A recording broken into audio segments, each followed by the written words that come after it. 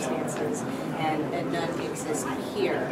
Our Constitution guarantees that the right to vote is fundamental to all Missouri voters. In 2006, the Missouri Supreme Court ruled that photo ID requirements violate that protection.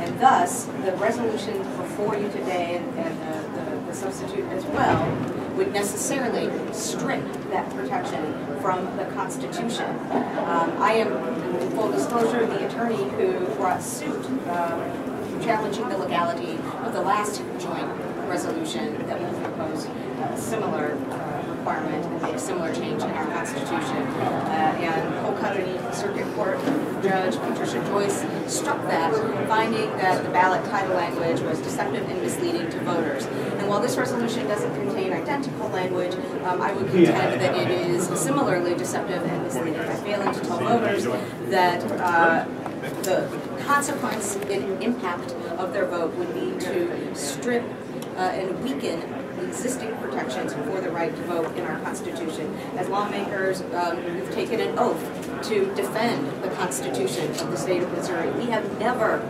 in this state, amended our Constitution to weaken rights. We have only amended our Constitution for the purpose of expanding rights for the citizens of Missouri, and we should be loath to ask voters in the form of a resolution to weaken protections for the right to vote. The fact of the matter is that constitutional rights, fundamental rights, are not something that should be voted to a popular vote. For this reason, we oppose the husband substitute for HJR 5 and HJR 12. Thank you. Anyone else in opposition?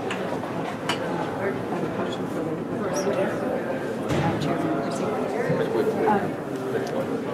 Ms. Lieberman, we talked a little bit this morning about the other court cases involved in constitutional. Can you go through just really briefly, because we heard about Indiana in terms of what that was based on, in terms of how that relates to our own state constitution for proposals. The Missouri Constitution, unlike the federal Constitution, actually has a specific provision in it that guarantees the right to vote as fundamental. And that's really what we've been arguing about throughout these proceedings here. And what that means is that because of this fundamental protection afforded to voting in our Constitution, it's elevated above other rights, and it's elevated above voting in the federal Constitution, and requires that voting cannot be made any harder for voters than it absolutely has to be. It's a standard called strict scrutiny, and that's a significant difference between the Missouri Constitution and the federal Constitution. Other states have similar provisions in their constitutions, and all that have looked at photo ID bills have found that they run afoul of those constitutional protections. That's the reason that the court in Wisconsin struck Wisconsin's photo ID bill, and it's the reason that the court in Pennsylvania struck Pennsylvania's photo ID bill, also finding that they were inconsistent and violated the right to vote that was protected in their state constitution, provisions similar to what is contained in Missouri's constitution. Does that answer your question, Representative? Any other questions of this witness? Anyone else in opposition to the bill? Anyone here for informational purposes only? Okay, that concludes the hearing on this bill on HJR 12. And we have a quorum and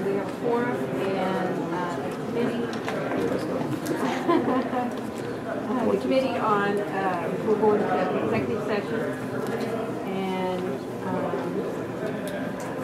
I move that HJR 4 be voted on to pass. Any discussion? Ms. Van, please call the roll. Chairman Zippliger? Here. Yes. Vice Chair Neff? Aye. Representative Butler? Yes. Conway? Cox? Yes. Aye. Dunn? Yes. Gosen? Aye. Hurst? Yes. Holtmeyer? Yes. McGaw? Aye. Newman? Yes. And Fauch? Aye. That's what I was going to ask. You did some. Okay. By a vote of 12 ayes and 0 11. You voted out HJR 4. Okay. Now we are going to go into HR 5. The bill's been pre-distributed, there's 7 on it. I move that HR 5 be voted to pass. Any discussion? I have a substitute that's been distributed and I move for its adoption. Any discussion? For which one? HR 5. Do we have a substitute? Yeah, couple of both of them right there. Yeah, it's HJR's 5 and 12. And you have Just- discussion? Oh, Question. Madam Chair. yes. Can you just tell us real quickly, I mean, these are just joining the two HRs together, 5 and 12. Is there any other differences? No, this is a very simple. Just putting the numbers together. They are identical. HJR's 5. Okay. All those in favor of adopting the substitute signify by saying aye. Aye. All those opposed say no. No. The ayes have it. You have adopted the substitute. I now move that House Committee substitute for HJR 5 and 12 be voted do pass. Any discussion? Okay, Ms. Van, please roll. Chair Etlinger, Aye. Vice Chair Neff, Aye. Representative Butler, No. Conway, No. Cox, Aye. Dunn, No. Gosen, Aye. Hurst, Aye. Holtmeyer, McGaugh, Newman, No. Bausch. Aye. Okay, by your vote of 9 yes. 9 yes and 3 no. 3 We had no. four. No. We had Four four. no. 8 to 4. Oh, okay. Yes. So we got all those. Okay, got all those right. Okay. You have voted House Committee substitute for HR 5 and 12 to pass. Okay. For the folks here for the American software training, One more. starting here in just a couple of minutes. So We have pre-distributed the sub with amendments for HB 48. And I move that HB 48 be voted to pass. Any discussion? Yes. Yes. Okay.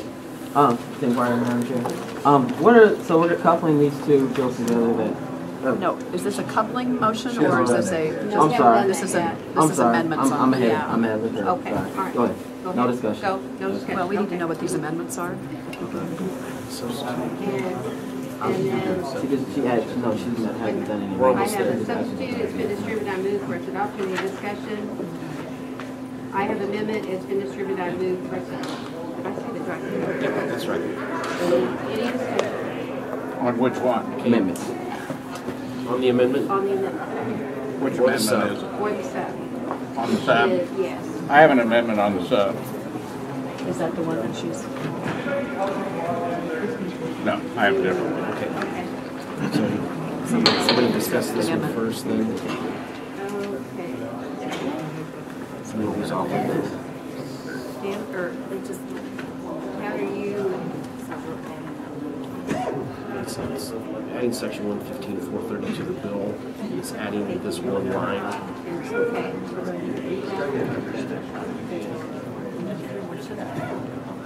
Yeah, they were distributed at the meeting. We were distributed. Adding 115, 430.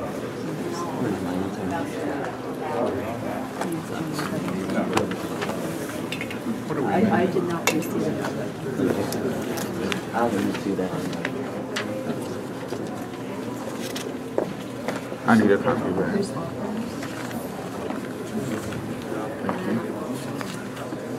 Is that yours, Pat? No. Here's mine if you need it. Do we know whose amendment this Do you is? know whose amendment that is? This was done by House Research. Because they had this one. Who's offering the amendment? They forgot to do, there was a technical error, and the only change to section 115, 430 is it's adding on section, it's deleting, let's see here.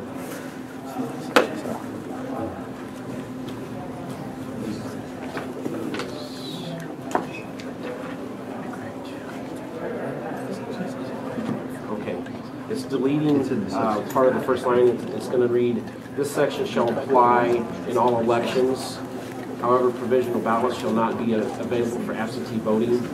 That was in the original House Bill 216, I think. That is correct. And this was, when they drafted the sub, they've neglected to add this section into to the sub, so that's fixing that error. So it was a technical. And this was in the, it matters, this was in the House bill that was voted out of committee 2 years ago. This language was included. Are you clear with this? No, I have a question on this, if this is the amendment, if it's time. It's time. Well, okay, it's time, but I think what he's saying is that with language that was left out, it's not, it's like fixing something they. Is this, is what we're adding law today? No. No. So I mean, under the federal guidelines, don't you have to offer them a provisional ballot? For absentee? For absentee? No. Yes. Oh, you mean, which? If someone comes in. In a federal, but this doesn't change that, I don't think. Is that right? I think if somebody votes in a federal election now, they come to the counter and show, and don't have ID, you have to give them a provisional ballot if they want it. I don't think that changes that. It says that, however, provisional ballots shall not be available for absentee voting in all elections. Well, but a general municipal, you don't offer a provisional ballot. Correct. Right? So. Right now, federal law doesn't mandate that you do provisional ballots in non-federal elections. But in a federal election, You're required. you're required. This is changing I believe to you're all required. elections. Yeah. And this is, And this changes it to all elections. Well, we don't want to do that, do we? no, I mean, I think if somebody walks into your office in November and says, I don't have a photo ID, Let's withdraw the you have to amendment. at least give them the opportunity to cast a provisional, even though you probably won't Yeah. count it, or they have the 3 days after Yeah. the election to redeem it. Yeah. That's withdrawn. Let's withdraw that. Further Okay. discussion? Further discussion? I have an amendment, and I can distribute it. Okay.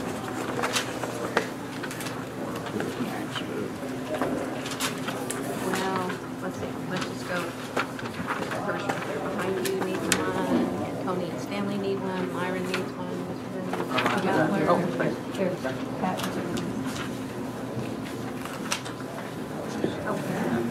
Thank you. And Pat. Who wants it? And another one, and Mr. McGowan. No, no.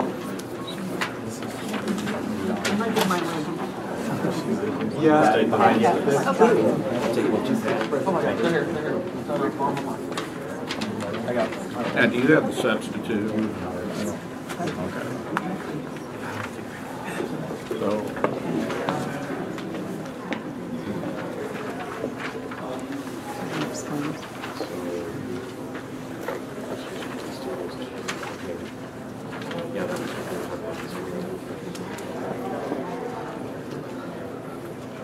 okay, and if you want me to do a little explanation, in 115.427D, it says the document was issued by the United States or the state of Missouri.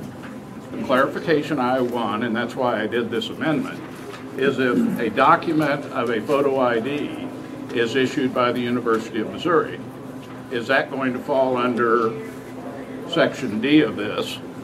I think it's vague enough that some of the clerks have asked for more specific language, and the amendment then would offer more specific language that if it's a state institution of higher education.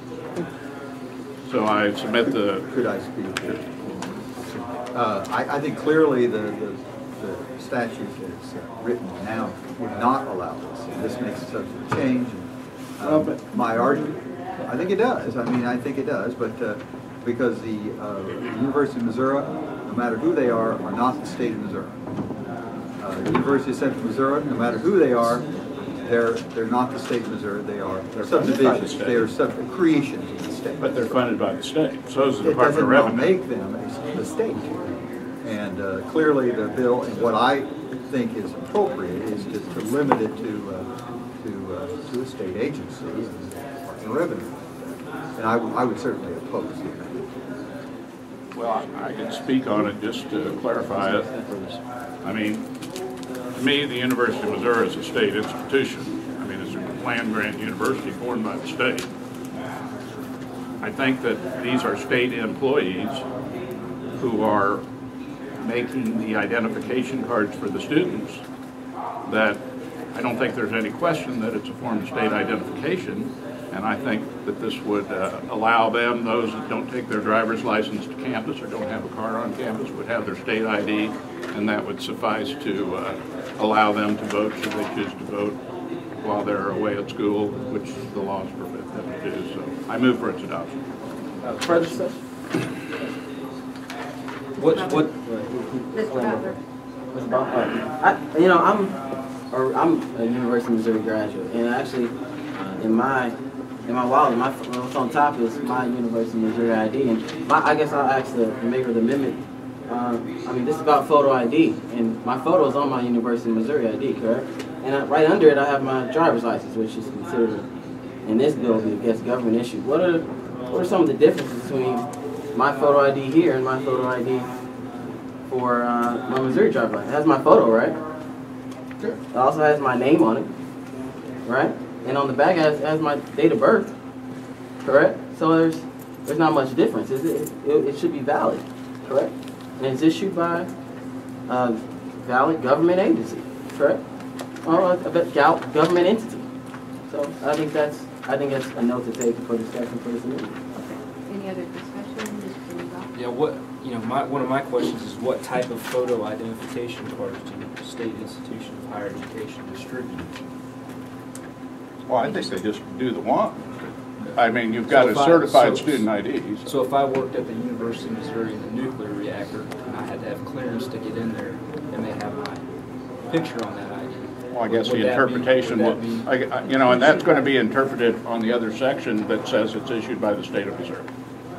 I just want to clear I have election officials who have asked that this be addressed, because I think in 427 it says the state of Missouri, and I think that leaves it pretty well open to interpretation. At least this would clarify the part about the university. Yeah, well, I guess my question would be, when you say a state institution, I mean, is there, within the language, are you saying it's just the Missouri system, or would this qualify any other state? I mean, Indiana, whatever, we don't know what their IDs look like or whatever. It's the state of Missouri. But I mean, within, not here it doesn't, but on the other section, within the, okay, I want to make sure, I'm just confirming that, because this by itself wouldn't say that.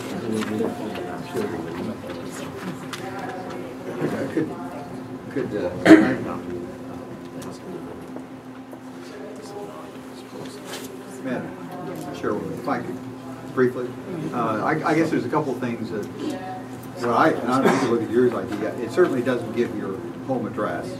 I suppose if you were out driving your car and were pulled over for some offense and the officer asked you for identification, I don't think that would be sufficient. The gold standard identification is that which is issued by the state, and that is the driver's license and the non-driver's license. And that's, if you loosen it beyond that, then you, I remember seeing state IDs from my alma mater that just had my name and my student number on it, and maybe a photo of them. So. Okay. Any other discussion?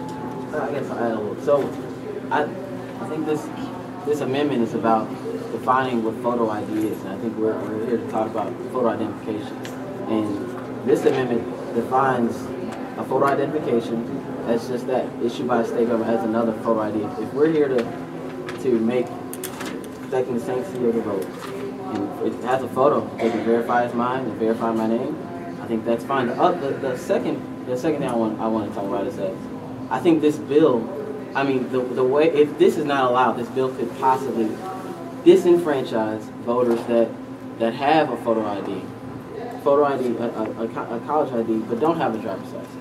And if we were not to allow them to vote based on you have their photo, you have their name, and I think he alluded to not having their address, not having other things. If we wanted that, then we'll just accept the utility bill. If that's what's important, then why don't we accept utility bill? But I think we're talking about the photo, and we obviously have a photo on the identification for a college. Mr. Gosen? Looking at IDs, I'm looking at my student ID, and it's got a name. It's not actually my legal name that I'm registered as, and it's got my picture and a bunch of zeros, and I wouldn't think that would be acceptable, you know, at the voting place as far as a photo ID. So I don't know if we can count on all the universities using the same system on their photo IDs. Are you a student? Any other discussion? Okay, we'll do a voice vote. All those in favor of adopting the House Committee Amendment number 2, signify by saying aye. Aye. All those opposed say no. No. The noes have it. And, okay, now we're back on the original sub. Okay, we're going to move for the adoption of the sub, House Bill 48-216. All those in favor, say aye. Aye. All those opposed? No. No. And Ms. Van, I move that House Committee substitute for House Bill 48-216 be voted do pat. Any discussion, please call roll, Ms. Van. Chair Edler. Aye. Vice Chair Neff. Aye. Representative Butler. No. Representative Conway. Nope. Representative Cox. Aye. Representative Dunn. No. Representative Ghostin. Aye. Representative Hurst. Aye. Representative Coltmeyer. Aye. Representative McGaugh. Aye. Representative Newman. No. Representative Fauch. Aye. 8-4. Okay, by your vote of 8 ayes and 4 noes, you have voted House Committee substitute for House Bill 48 and 216. Do pass. Okay, now we are going to take up,